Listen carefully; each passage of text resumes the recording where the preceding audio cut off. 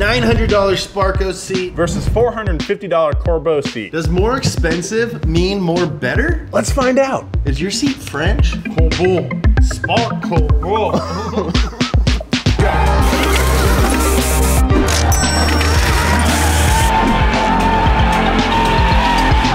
A few weeks ago, we bought two identical 350Zs and we've been modifying them to turn them into fun daily drivers that we can take to the track. One Z gets the expensive parts and one Z gets the cheap parts. His. Then we go test them to see which components are actually worth spending your hard-earned money on. We've been focusing on improving our car's performance, but today we're focusing on the interior. We're gonna be throwing in some new seats and also adding in roll cages and harnesses. We're gonna be race boys now, boy. I got a set of $900 a piece Sparco QRT-R seats. And I got a set of $450 Corbeau FX1 Pro seats. A race seat can hold you in place better and make it easier for you to corner hard. Maybe the more expensive seat has a nicer quality material on it, but the overall shape and size of the seat is really gonna be a matter of personal preference. A cheaper seat might be the right choice anyway if it's gonna be easier for you to live with and drive every day. Do you like that my seat has a 6-pack? It's a real race seat. It's gonna keep you in place. Downsides, it doesn't feel as streamlined as the Sparco, and it's a lot heavier. Pros of the Sparco, overall build quality, top notch. This thing weighs 0 pounds. Another pro, it says Sparco right here, and also it says Sparco right here. So if I'm in a parking lot, you walk up on my car, you're gonna be like, what?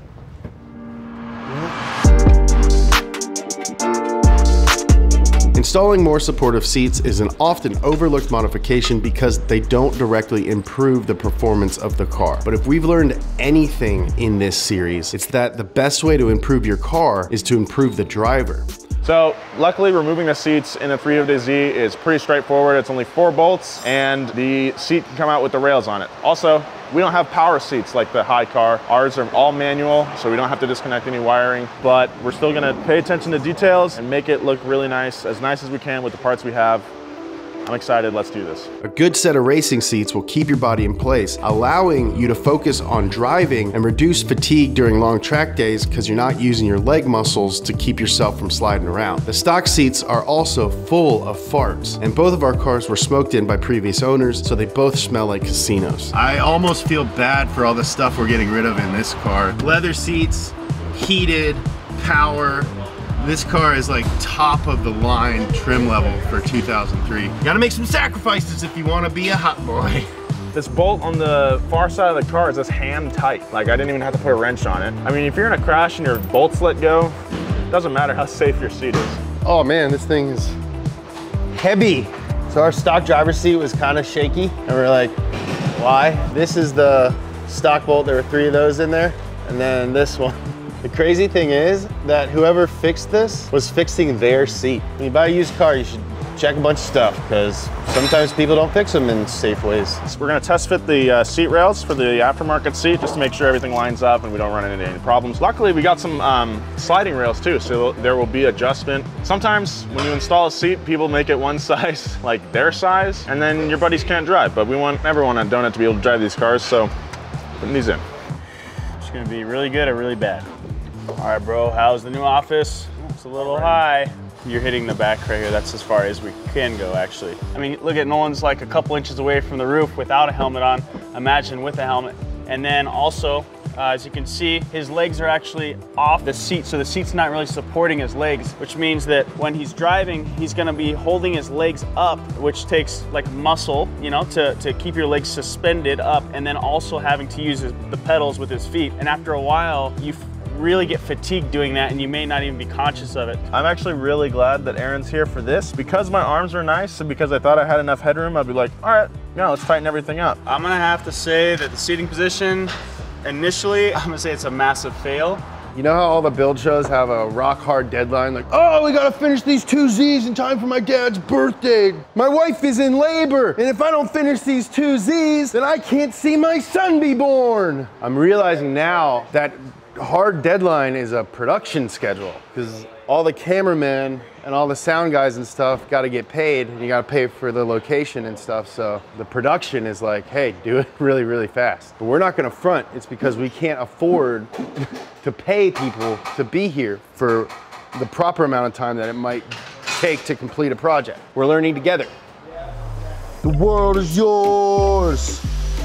Ah, we're adding an aftermarket steering wheel on the high car. We went with a brand new 330 mil steering wheel from Greddy, Boost Brigade. Added bonus, Kangushi, what's up? This is a fun thing if you got like a little kid helping you. In our case, Zach's having me do it. Damn, dude, this thing's steezy. Boom! All right, so went ahead and cut the brackets because they're a little too close to the roof. Alex is a skilled welder. He's gonna clean these up for us, re-weld them, giving us enough space to look left, right, and also be a little bit safer. So we're testing the new seat brackets that Alex made. Already, look, there's so much more headroom. Crazy. All right, we're gonna try the helmet on. And I mean, look how much, like, so much room. Unhindered now. Unhindered. Like, oh yeah, oh yeah.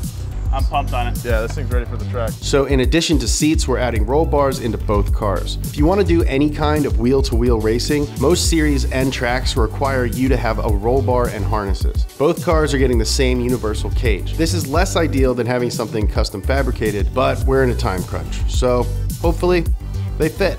All right, so to protect our interior plastic from the welder, I'm gonna take all the pieces out so they don't get burned. This is actually really easy. We want to put most of it back in after the cage is in there. Again, this is a street car, daily drivable car that we can take to the track if we feel like it. Gotta be able to go get groceries. So when you're welding on a roll cage in a car like this, you gotta remember to remove all this foam. You'll see this stuff everywhere, and they got it all over the place. This stuff is gonna catch on fire like crazy. So make sure you take this, get rid of that stuff, because it's horrible.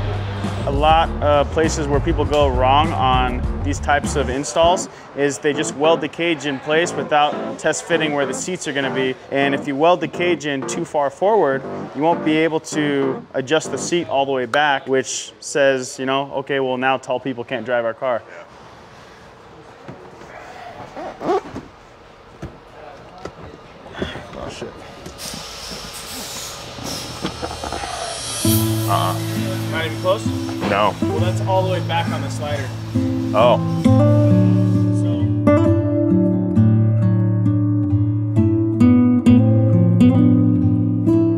It's looking like it's not really gonna fit. We have the council around the car and we're gonna decide, so. We're not comfortable sitting where it's at, and then we put the bar in, and that's pushing it nearly 6 inches forward, which is just gonna make us drive like little T-Rexes, right? The labor costs to make this roll bar fit would exceed the amount of money you would pay to get a proper roll bar and the labor to install it correctly. Even though it's a very big, or what's it called? Like failure. It's a big failure. Not worth it. Our failure is going to save you a lot of money, and you know, we're happy to do it. And it'll be fine. We'll get the right parts, it'll work, and we'll have some fun. That's the lesson. After the whole roll bar fiasco, we put everything that we took out of the cars back into the cars, finished tweaking the seating positions, and buttoned everything else up. Basically, we took an entire day to do something that should have taken 2 hours. But cars is cars, baby. And some days, that's just how it goes. I'm ready to like drive this thing.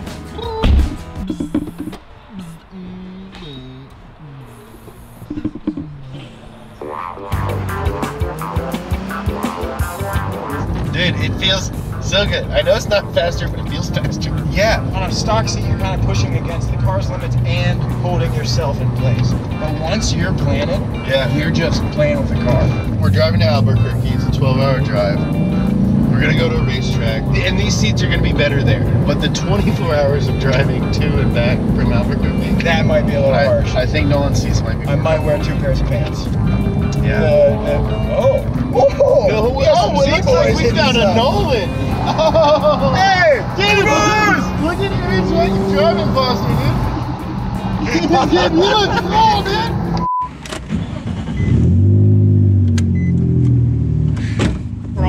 Stock is pretty comfortable. The stock seats Stocks nice. one were totally fine. Yeah, but I mean, for a weekend track car, like if you're going like driving through the canyon and stuff, you don't want to be moving around. So I think these would be a pretty good compromise. Feels pretty good. Seats feel pretty good. You can really move yourself around and feel good. Dude, it's so good. It just feels like, we just kept saying when we were out there, like, dress for the job you want. We're Z-boys, man. We're Z-boys. This is what makes figuring stuff out, stuff going wrong, stuff not fitting, worth it. This is cars, man. Like, stuff goes wrong, stuff's hard. You scratch your head, you bleed, you sweat, but then you get to drive it, and it's all worth it. So, Nolan, does more expensive mean more better for seats? I don't think so. No? No. They're a little heavier, and there's not quite as much bolstering as your seats, but I think comfort is a factor for me, and I do think that my cheaper ones are better. I've been driving my Z around every day, and even though I love the Sparcos and I love the seating position and how much they really hug me, It's really nice. I like being hugged. A little fun fact about your boy Jimbo, I like a good hug, but I have been daily driving it, and it is sort of a pain with the egress and degress.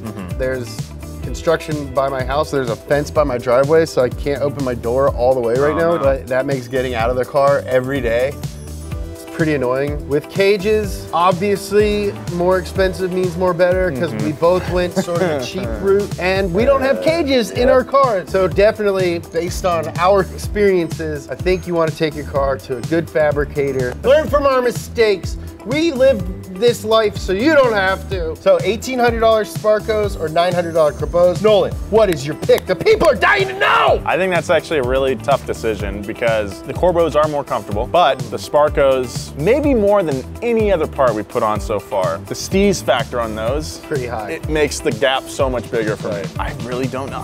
My heart says Sparcos. My brain says Corbeaus. That's good enough for me. I would go with the Sparcos because my brain and my heart are perfectly aligned. They both know what I want, and I want hugs all the time, no matter if they're from seats or my friends. If you see me at a car show or something, please ask before you hug me.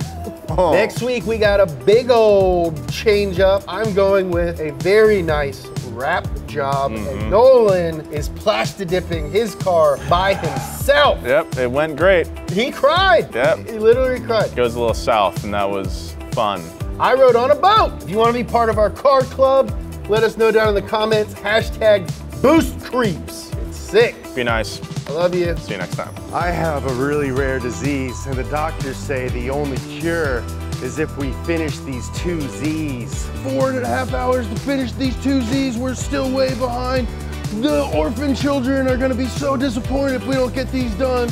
Oh, the shop is on a time bomb, and if we don't finish these 2 Zs, then we're all gonna blow up inside of it.